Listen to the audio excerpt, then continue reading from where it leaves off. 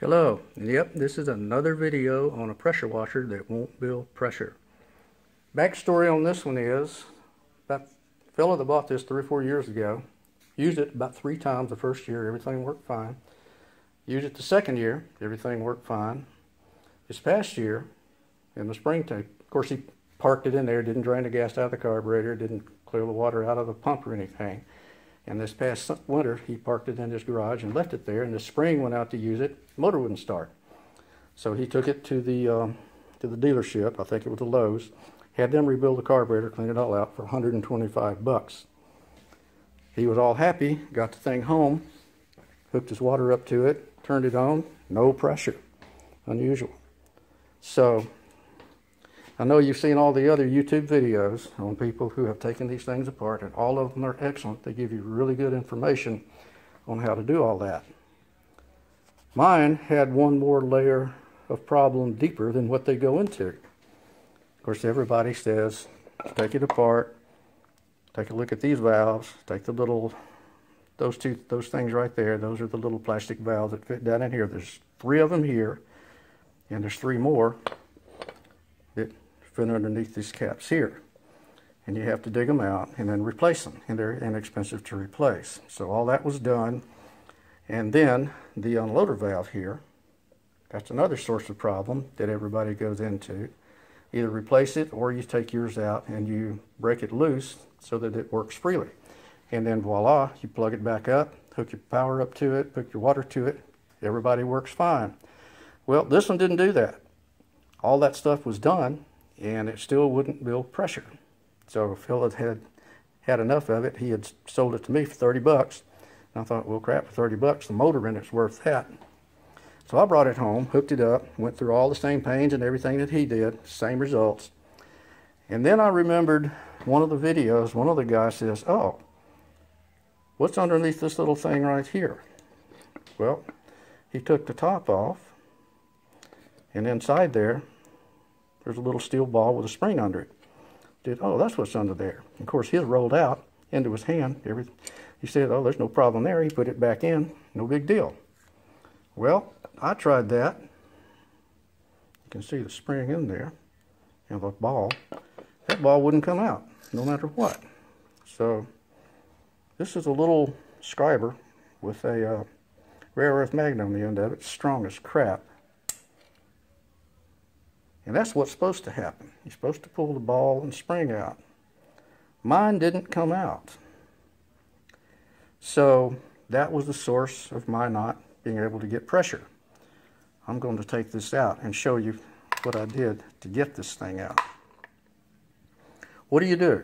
Well, of course, first thing is try to squirt penetrating oil all down in there to loosen all that stuff up. That didn't work. So then I thought, well, that's weird. Nothing came loose. It should have just fallen right out. So the next thing I did, I took this thing and set it on the mill table here and got it level enough that I could take and squirt the vapor rust down in that hole and fill up all of the chambers of the valves and everything with vapor rust and let it sit overnight. Came out the next morning, drained the vapor rust out of it, and it still wouldn't come free. So I thought, well, crap. So then I took this whole valve body again in the kitchen, put it in the sink, and ran hot water on it. I've got hot water. You just almost can't hold your hand under it. It's so hot to flush everything out of it, all the vapor rust and everything.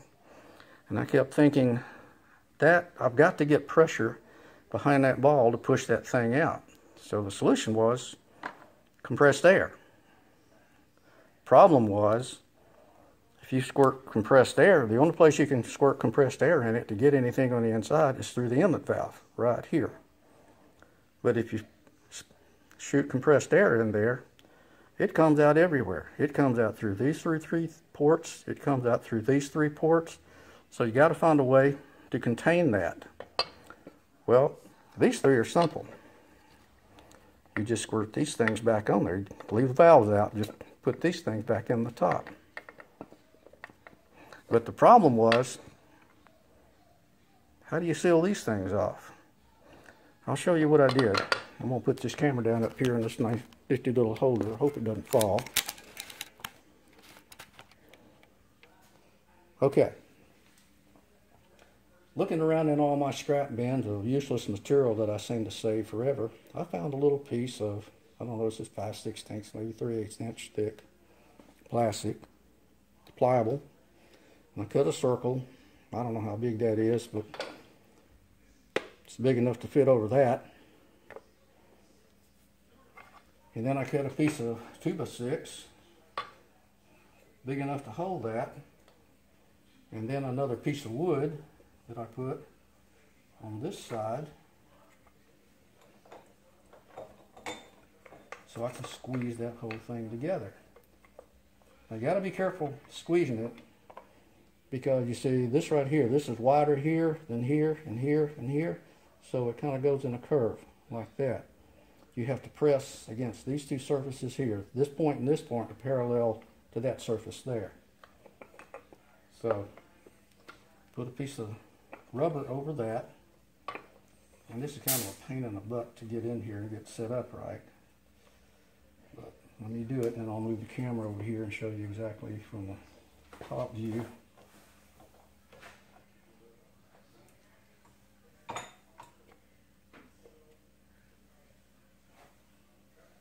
Okay, let's see if I can do this. Looking straight down on it, you can see, oops, it's touching here, and it's touching here, and that's pushing this thing straight against the rubber, against that 2x in the back of the vise. Okay, now I tighten. Let me put this back over here.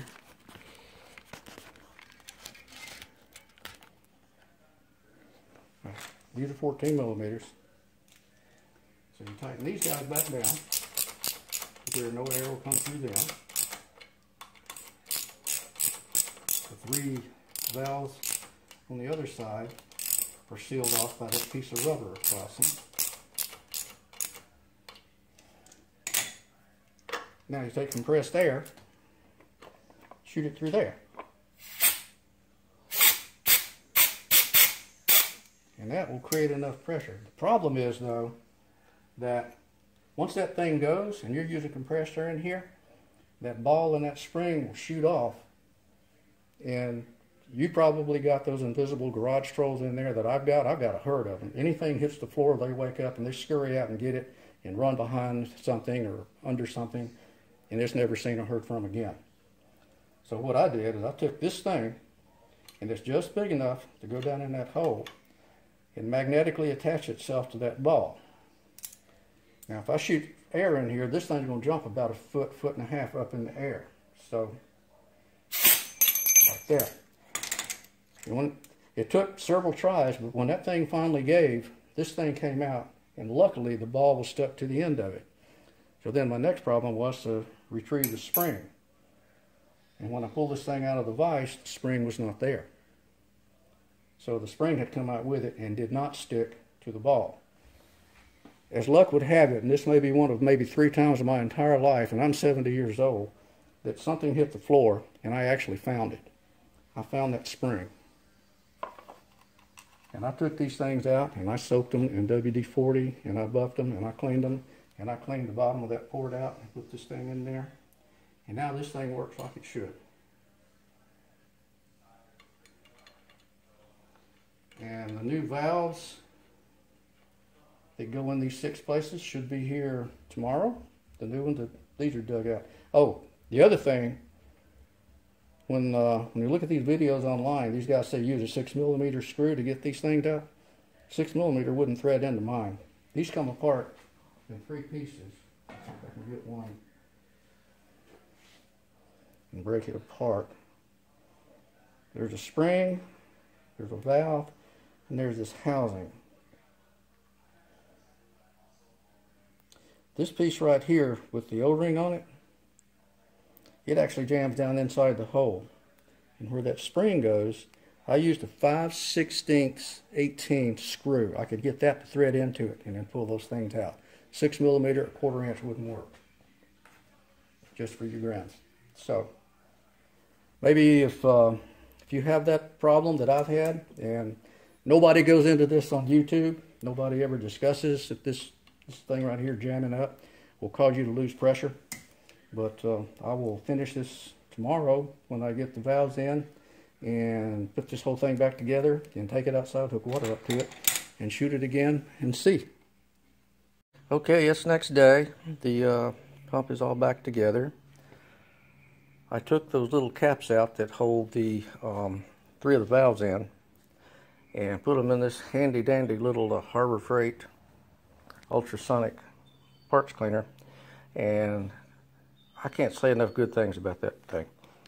Of all the crappy tools that Harbor Freight has, and some of the stuff that's pretty good they have, this right here, this is my go-to for everything. I clean carburetors, good grief, it cleans everything. It's just awesome. I've got the pressure washer already out back. I need to go out here and set it all up. There's Darwin. He's my supervisor. Let me set this up here.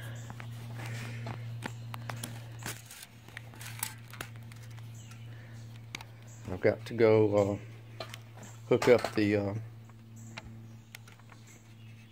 water hose and pressure wand and all of that.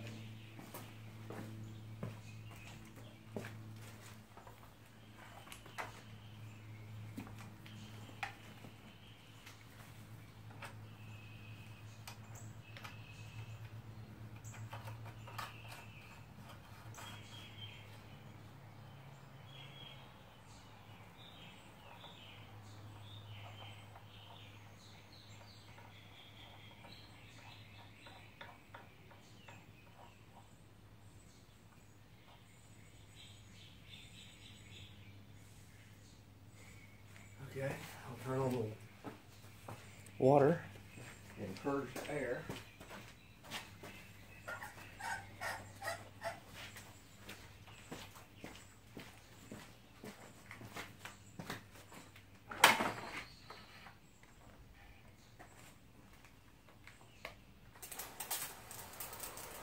The house pressure works okay.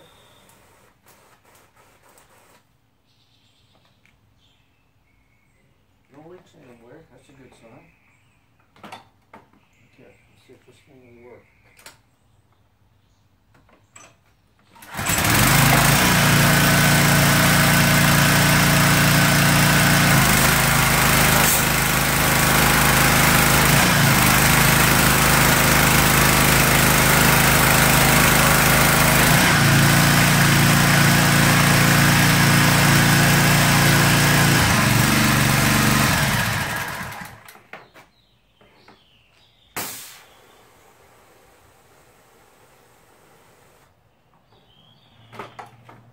I'd say that's a success.